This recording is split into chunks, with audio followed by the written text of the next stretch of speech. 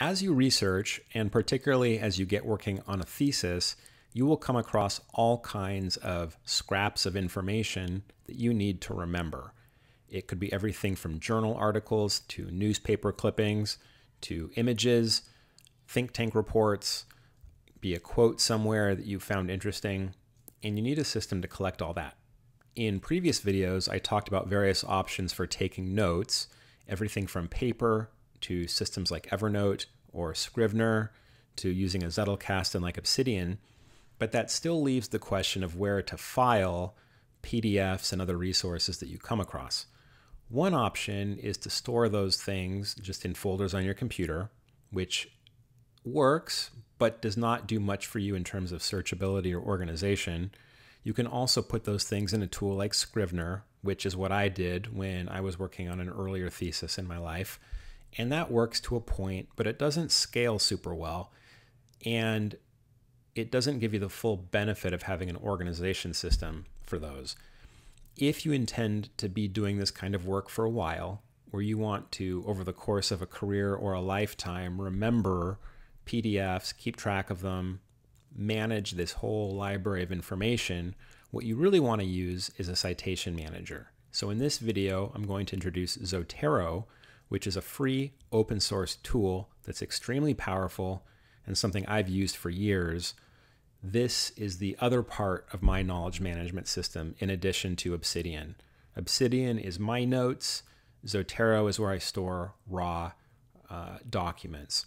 So we'll open Zotero and it looks something like this. You could think of it like iTunes for PDFs, particularly if you remember what iTunes used to look like before Apple changed everything. You've essentially got a list, I'll go to my library here, of every PDF that I've stored in my academic life going back, I don't know, 5 or 6 years when I discovered Zotero.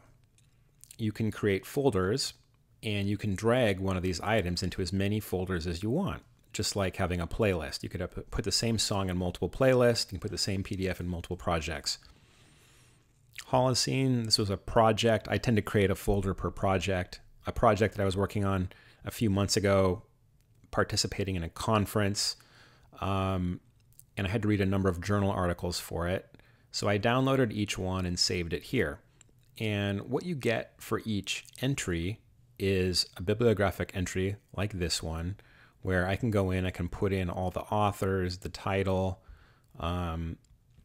Some of these are in better shape than others, the citation, all the things you would put in a bibliography, but you also get the full PDF embedded. And if I want to read that PDF, I can just double click and there it is. When I read PDFs, my primary way of taking notes is to highlight. I have a color-coded system. Different colors mean different things. Yellow is a general highlight. Red is a question or an area for further research. Purple has to do with methodology. You can create whatever system works for you. Some people also like to annotate by scribbling notes on, particularly if you read like on an iPad or typing notes over the top. I don't do that. I just highlight and then I use another tool to extract my highlights and import them into Obsidian. But the beauty of this is all your PDFs are in one place and you can edit them all from there. If you do a lot of research for a living, you can pay a very small amount of money every year to get cloud storage through Zotero. So all of my PDFs, in addition to being on my computer, are cloud synced to Zotero, which gives me a backup if my computer ever faces a technical problem, and also lets me sync across computers. What you get by this is several things. You get nice organization. I've gone through in some cases by country, different countries I was researching for my dissertation. I've also got topical. I've got a whole series of subfolders on war, alliances, civil war, fragmentation. You get easy searchability. I can look up Paul Stanleyland, an author who works in my space, and see a variety of papers he did. And also we'll talk about in a future video, you can automatically generate bibliographies and automatically generate footnotes for your papers without having to hand type everything. That is something most students don't know, and they spend a lot of time hand jamming citations when a lot of that work could be done for you. Now, one of my rules when doing research is to never let a good idea slip me by. If you're reading and have a novel thought, you love some quote, or it sparks some flash of insight about how you can use this in a paper, if you don't write it down immediately, you will probably forget. At least I will. That's why having a knowledge management system is important. So I always have my Obsidian open. I also typically have Zotero open when I'm like reading online. If I'm just doing research and looking for resources, if I find something promising, even if I'm not sure I'll use it, I will try and capture it in Zotero. And Zotero makes this pretty darn easy. I've logged into the Air University Library, logged into JSTOR, which is a big repository of academic research, and I searched for Jim Fearon's Rationalist Explanations for War, very influential paper on war. And I can go download PDF. I have to accept an agreement here. Once I've accepted that agreement, I've got a Zotero plugin. There's the paper. I can push this button, choose a folder. I'll put it in my to read folder, and it will download this whole thing for me. There it is, ready to go with the full text. Now you'll see I have 2 copies. That's because I already had it stored. So I'm going to go ahead and delete this new one. Move item to trash. Now that it's there, I could drag it into whatever folder I want, have it in multiple places. You could also do this for Amazon.com. Look up Paul Stanland again. Networks of Rebellion. Good book we'll read in 644.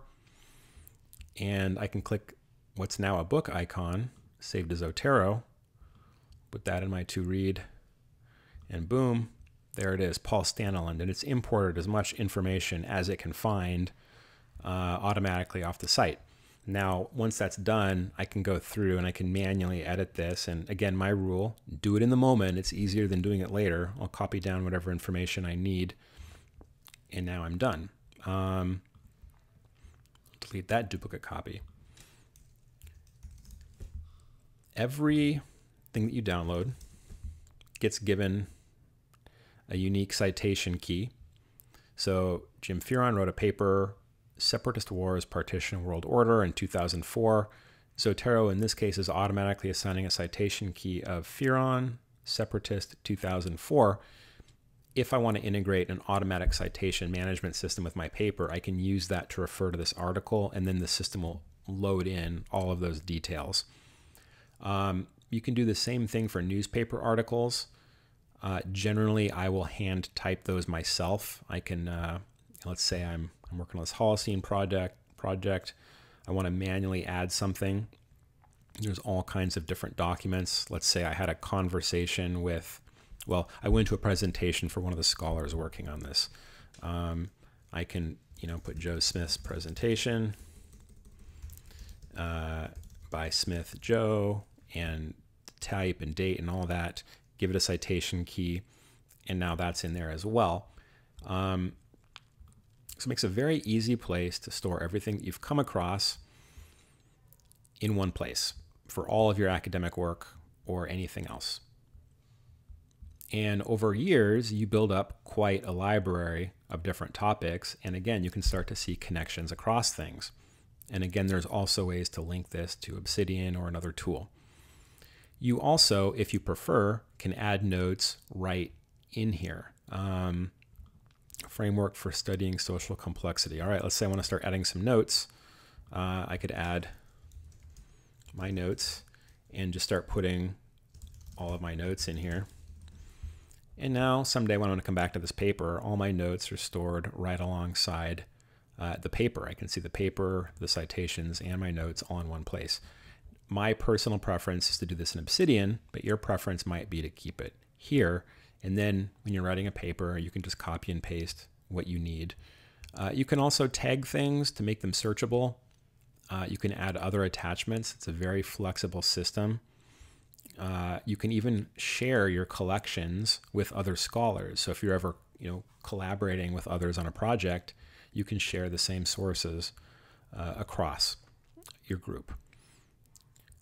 In another video, we'll move on to how to integrate this with a system like Word for citations, but we'll end this video here.